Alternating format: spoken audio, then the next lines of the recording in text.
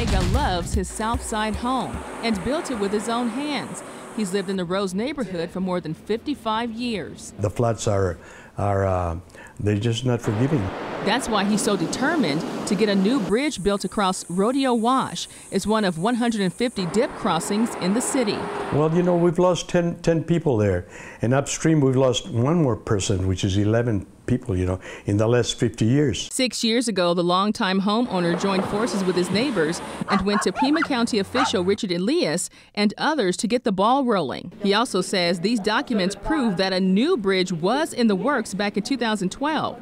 Then suddenly, everything stopped. We haven't got an official note why it hasn't taken place yet.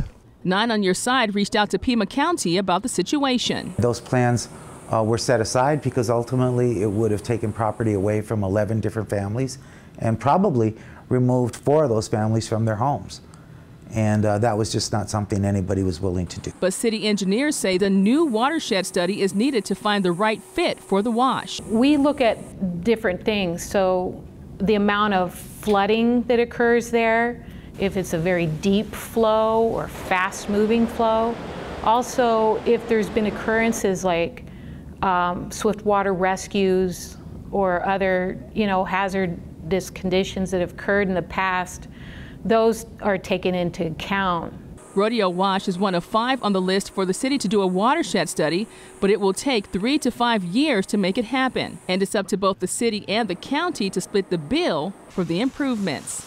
Water does what it wants to do, and then we try and control it so that we create a safe haven for people to be able to live.